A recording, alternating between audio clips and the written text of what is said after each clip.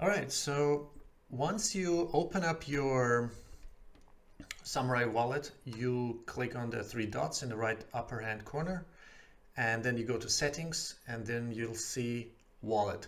This is where you can, let Samourai Wallet show you this 12 word seed. So this is where you click show mnemonic, right? And then it shows you the 12 words. You just write them down, and then you go back to settings, go on not on transactions but on troubleshoot, right? And this is where you click on passphrase backup test. There you enter your wallet passphrase, and then it shows you that it's if it's correct, it shows you it's correct, verified, and then it shows it asks you whether it should decrypt sort of automatic whatever backup, and then it confirms that the backup file is okay. This is how you do it. We are on Sparrow Wallet right now, so I clicked on File, and then you click on New Wallet, and what you want to do, you want to create a native SegWit P2 WPKH wallet, and then you go on Key Store. It says in the bottom here. So what you want to do is you want to import the seed phrase, right? So that's a mnemonic word, right? It's 12 words. And this is where you enter your 12 words, and then the passphrase, and then you create the key store, okay? And yeah, so this is, the easiest and most practical approach if you want to Coinjoin directly. All right, so this is what it looks like after I entered the 12-word seed phrase, the passphrase. And shout out again to Craig Raw of Sparrow Wallet. He's done a tremendous, unbelievable job, because that was actually my feedback to him. I said, because yeah, I fucked up once because I had created a hot wallet, but somehow, I don't know, for some weird reason, I could not, sort of open up the wallet again because, I don't know, something went wrong with the passphrase. So I asked him, it would be good for future users if once they enter, the seed phrase and then the passphrase, that Sparrow asks you to confirm or re-enter the passphrase again. So that's what I did now. So he obviously integrated or incorporated my feedback into the software now, and it works great.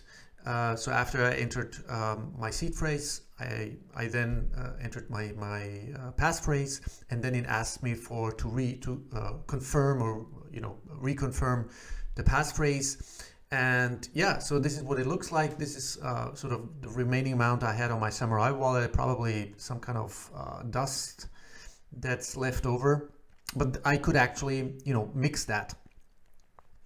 Yeah, and so because that's the most practical approach, because once you have once you buy some sats or you receive some sats, you should definitely immediately transfer it to your Samourai wallet, and then you have all. I don't want to go for operational security reasons. I don't want to go through all these functions like transactions and addresses and stuff, but you get the ID.